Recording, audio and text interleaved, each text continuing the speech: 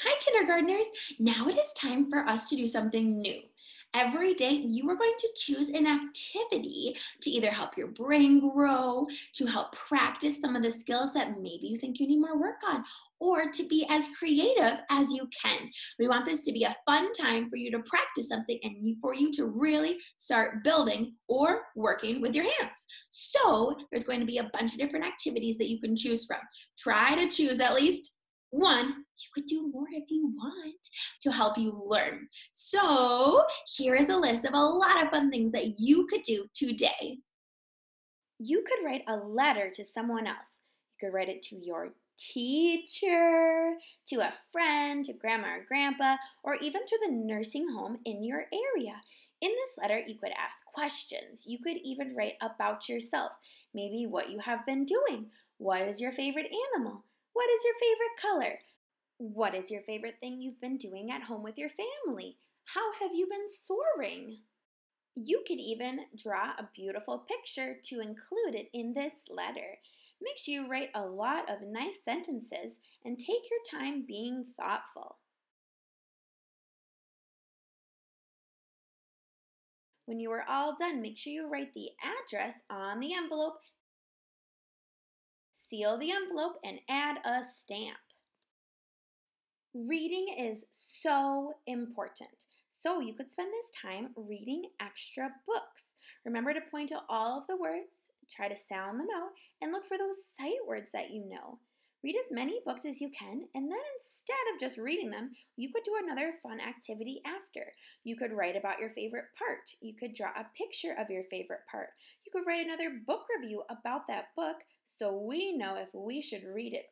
You could even act out one of your favorite parts by setting up your iPad and recording yourself and maybe some of your stuffed animals acting out that favorite part.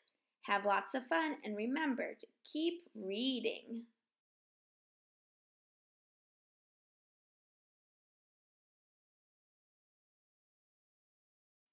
Using a whiteboard or a piece of paper, you can write all your capital and lowercase letters. Make sure to take your time so that they go exactly where they are supposed to in the lines. Make sure you don't have any backwards letters. When you are all done, you could draw stars or circle your very favorite letters that you are most proud of. If you have another person with you, I wouldn't really recommend your dog because baby girl wasn't really that good, but you could play sight word go fish or number go fish. All you have to do is make flashcards or use the flashcards we have given you to sort it out into two piles. One for the person that you're playing with, one for yourself. Try to find the matches. Say go fish if you do not have a match. You also can play a memory game. You could write sight words, kindergarten or first grade sight words, on flashcards. Then you flip two over at a time, read the words, and try to match up the ones that match. You do this until you get all of the matches. You also could do this with numbers. Write down numbers, make sure that the cards have at least two of that number, and then try to match those numbers together. You also could do this with addition problems. You could write one addition problem on one card and the answer on the other card and try to match up all of the cards.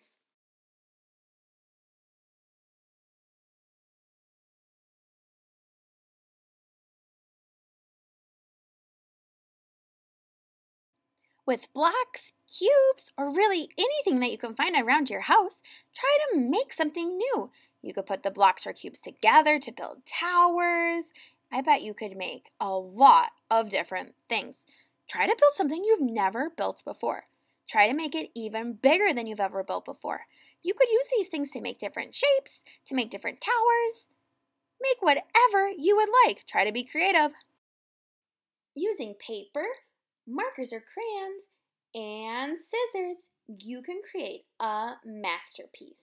Make sure that whenever you cut, you don't throw away any scraps because you never know when you could use that another time. You can use your scissors to cut different creations. You can make different things. Try to be as creative as possible. You never know what you're going to make. When you're all done and you might have little scraps that look like that, those are okay to go in the recycling. You also could use your crayons or your markers or even paint to draw or color a beautiful picture. You could even send this picture to someone in a letter. I'm sure your teachers would love to see it. Try to add as much detail as you can. You could even write words on your drawing. In my drawing, I wrote something that I love right in my big heart. And I love kindergarten, so I wrote, I love kindergarten. Using a whiteboard and dry erase marker, a pencil and paper, or even a stick and the dirt or sand outside, or chalk, write your first and last name. Make sure you spell it correctly without any backwards letters. If it is a beautiful day out and with Mom and Dad's permission, you could go right in chalk. With this chalk, you could practice your capital letters, your lowercase letters, your numbers. You could make math addition problems or practice your math facts. You also could spell sentences or words. I went to my very favorite place, our school, and I practiced spelling "we miss you" because we all do. So I practiced this with chalk. Woo! With chalk, you also could play hopscotch. To play hopscotch, you draw a lot of different squares. You draw numbers and you can practice jumping in them. You could even write your teen numbers or numbers all the way up to 100. Play-Doh is also another super fun way to get your hands moving. With Play-Doh, you could practice spelling your name, you could practice making your letters or your numbers. Make sure they're not backwards. You could write addition problems. You could also make some really cool creations with this Play-Doh. Look at how I try my best, and I am making a capital letter. Can you guess what capital letter that is? It's an A. I'm also making the lowercase a. I'm trying my best, and first I have to make that circle and draw the tail. Oh, here we go. This is so much fun. I am really having such a blast making my letters. Look at how great they turned out. Wow, look at all of those fun things that you can do during this bonus time in your day. Really take your time and try something or try to work on something that maybe you need a little bit more help on or something that you want to keep working on. We are so excited for you to take this bonus time to be creative. If you are extra proud of your work, and only if you know that you tried your best, then you may take a picture on Seesaw for us to see.